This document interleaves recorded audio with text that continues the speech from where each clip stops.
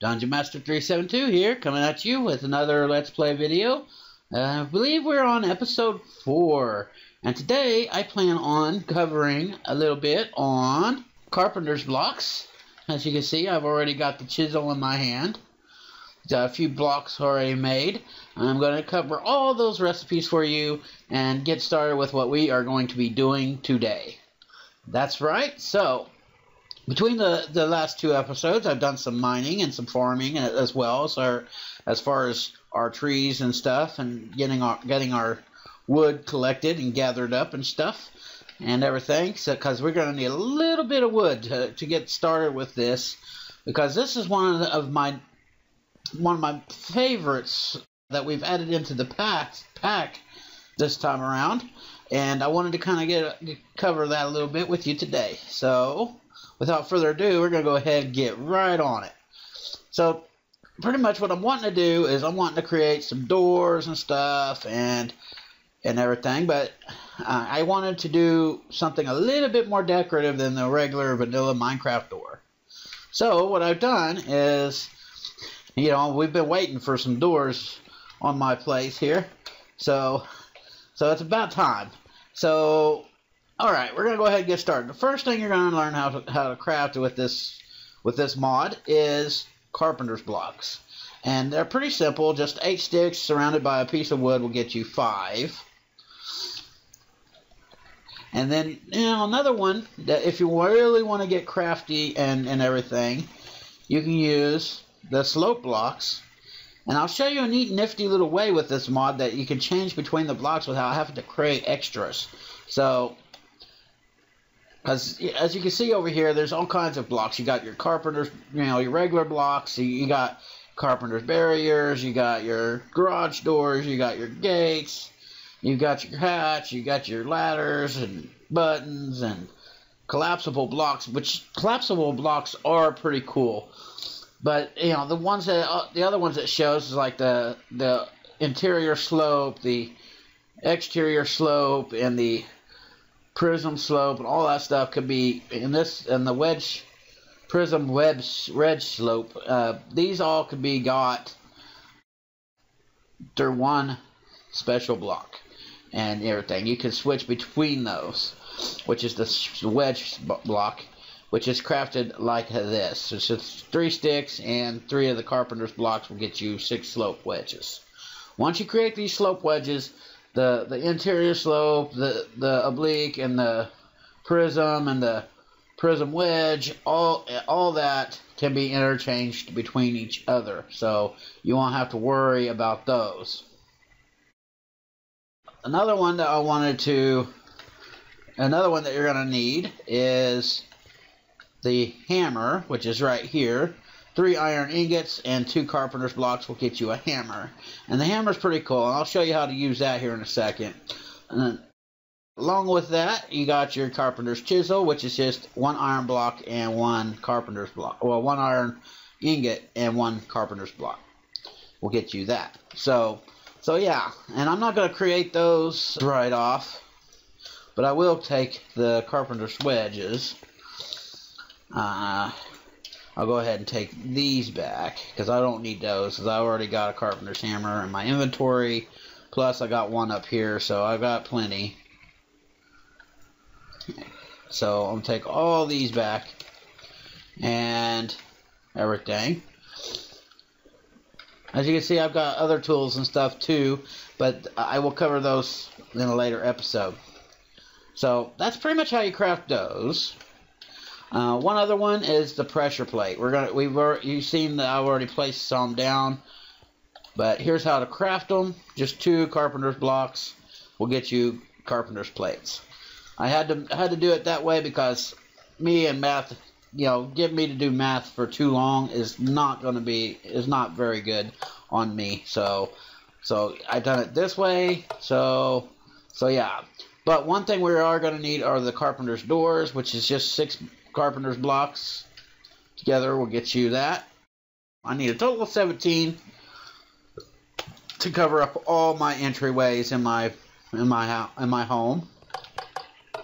So I think I'm going to place these on the outside. Now there's a cool thing about these doors. I'll tell you about those in here in just a second once I get all this stuff put away. So yeah.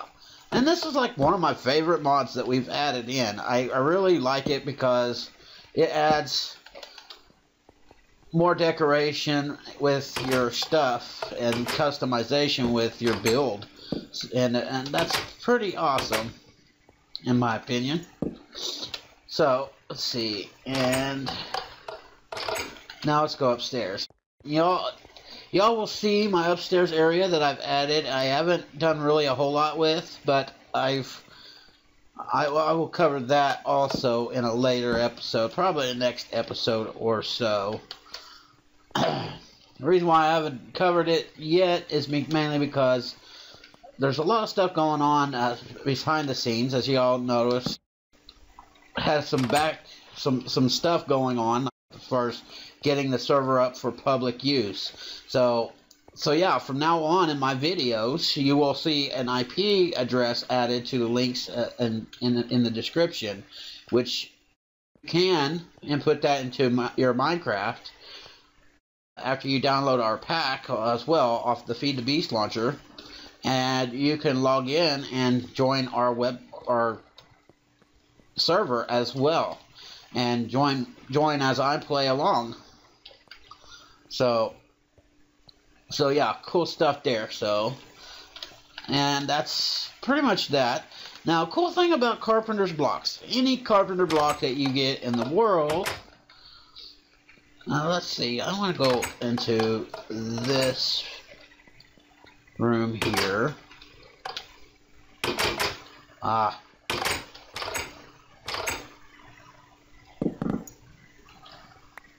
Okay, let's try that again. Okay, there we go. That's better. Much more like it. Alright. So, anyways, back to what I was saying. Pretty much with Carpenter's Blocks, whenever you place them down, as you can see, you got, pretty much plain doors at the moment. Oh, that's where those others go. And I think I'm too short. And I'm a little short on the pressure plates as well. Not to worry. We've got this. Okay. So, pretty much, another cool, nifty little feature of Carpenter's Blocks. Actually, I could show this with the bed, actually. Okay, let me go ahead and start off first by showing you the hammer. The hammer's pretty cool because it can change up the different aspects of these blocks. Say, for instance, these pressure plates. If you right-click, you'll notice it's only active for monsters, only active for animals, only activate for all entities, or only active for players. So, if I wanted to, I could make it to where only animals can open this door, walk through it, and that's it. When I left click, I can invert the redstone output, or I can give it normal redstone output, which is pretty cool. Now, another cool thing is, like with the doors, I can right click and it'll change up the material. Now, whenever you see this stuff, since I'm using Sphax, this area here is not fully rendered in. It's not. They don't have a image file for that. They don't have that edited. So it's just gonna show up like that. But that's generally glass.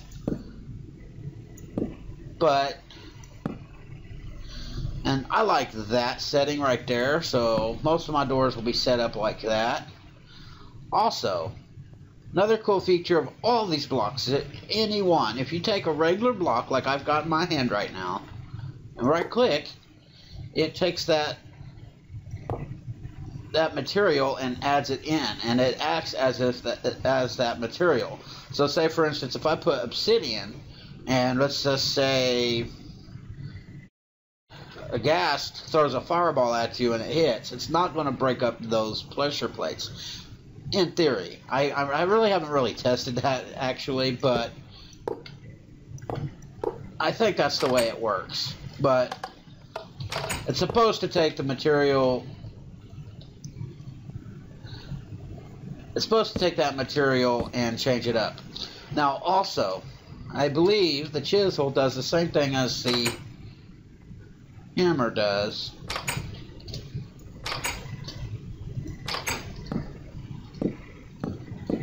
No, actually, it doesn't. I can't remember, I don't remember exactly what the chisel does.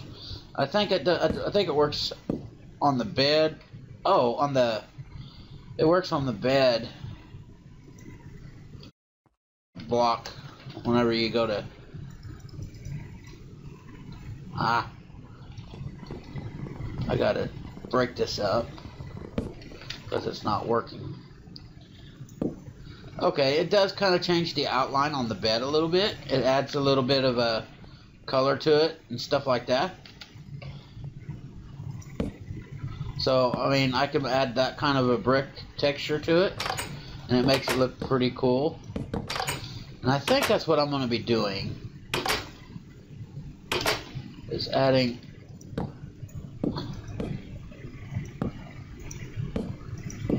it adds different ones. So, and I think that looks right. Yeah, that looks about right.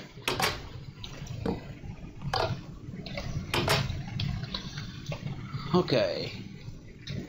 Now, I don't think I have enough blocks to do all of this, but I got enough on here to do what I'm expecting, you know, just to get y'all the general idea. What I'm gonna have to do is I'm gonna have to smelt down some more seared brick and get the rest of these doors fashioned the way I'd like them. Okay, and we're back. Sorry guys, but now I got everything ready to go, and it looks like everything is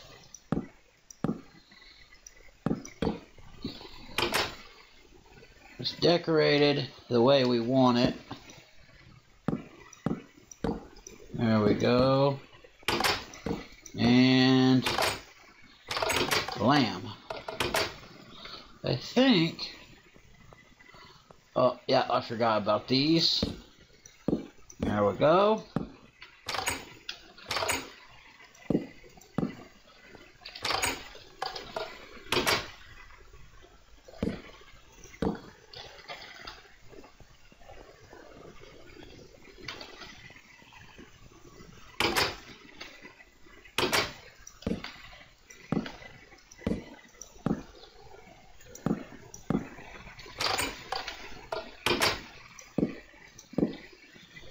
And there, everything, all the Carpenters doors have been that's been put in and ready to go.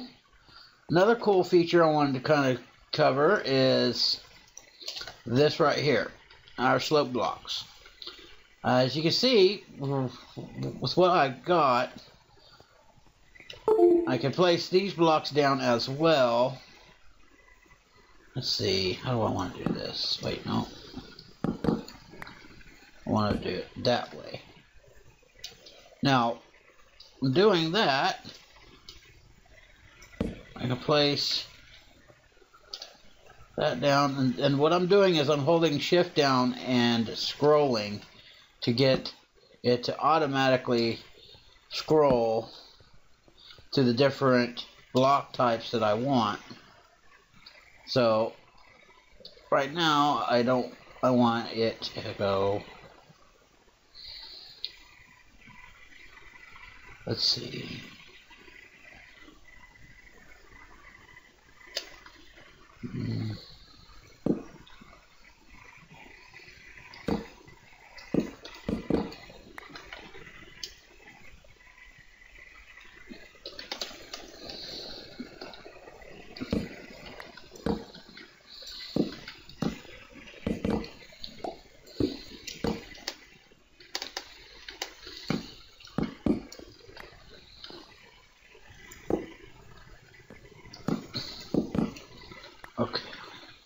see. Slope block.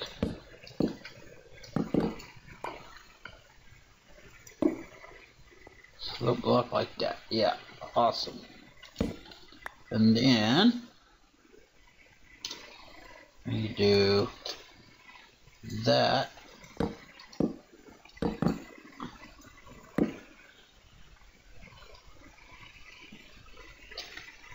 Slope block like that.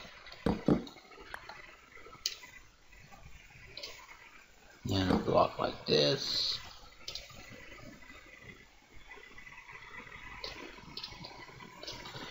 Block like this. And it would have to make me go and craft one more block. See, I can go in here, craft it. Wait, no, not in there. Right here. Just do slope block.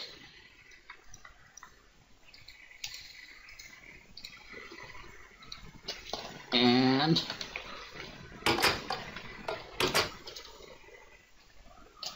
we'll do that right there. Of course, that's going to require me to add some more decorative blocks, but nonetheless, I like the way that looks. And you can do this with, all your doorways if you want, or you can, experiment. There's all kinds of different things you can do with Carpenter's blocks.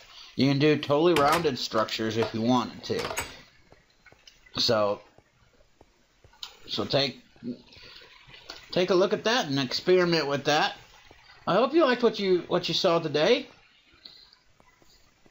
and I hope it helped you out a lot. Please feel free to check out the links in the description below. Check out our website. You can join by entering in the IP address into your server address section whenever you go to add a new server on your client. And download our mod pack too. The pack code will be in the description below as well. And please leave a comment. And if you like my video, please click like and subscribe, please. That would help me out a lot. Also, check out our website, which the link is in the description below as well. Check out our website, register with us, so that way you can join our server and everything. There's a lot more features if you join the website as well as logging into our server. Mainly because if you have in-game requests or whatever, you can communicate that through the website as well, not just in chat as well. So yeah. So again, I can't wait to have you guys join me on my server, and I hope that y'all are liking my videos so far, and please, give me some feedback. I always appreciate it, and I hope that you all are also having a very good one. Dunge out.